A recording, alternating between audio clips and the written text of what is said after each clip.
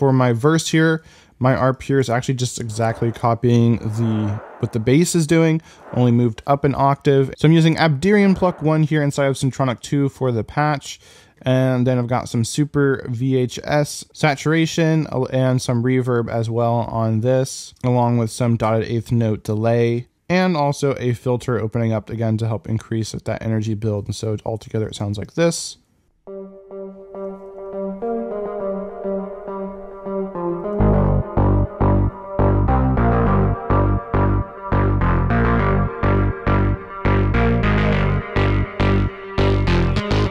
So very cool, very dark sounding, and it adds that etherealness, kind of clashing with that edginess of the bass. And that takes us into the chorus where I have that same pluck, just doing this ARP pattern here, which just came to me in my head as I was listening to the song. Like I just heard this ARP pattern in my head, so I added this in. And then I have this, I wanted to change it up, these last two bars here, because having the same ARP all the way through can get a little repetitive and sound a little bit annoying. So I just looked at the bass here and I saw that we have, right, the bass kind of drops down here to C, and then it moves up to D sharp, right? You got some other notes in here bouncing around just for variation, but really what it's really doing here is C and D sharp.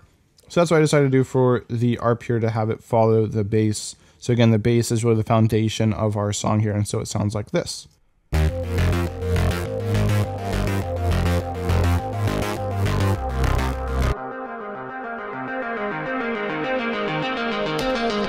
And of course I have that filter opening up again to add that increase in energy.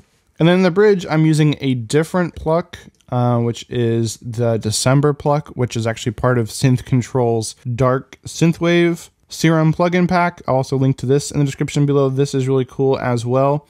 And for this, I'm automating the drive, the morph, and the cutoff over time here as it increases over the bridge.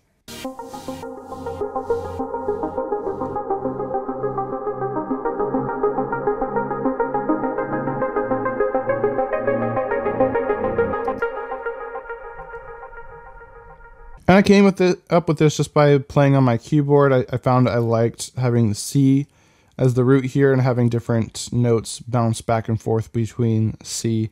And so that's how I went about creating this. If you found this video helpful, be sure to send that like button back to the upside down like you're 11 attacking a Demigorgon. Otherwise, if you want more help creating synthwave music, then be sure to click the video playing on the screen right now. This includes my full in-depth tutorial on creating synthwave music start to finish. And as always, have an awesome day. Keep creating.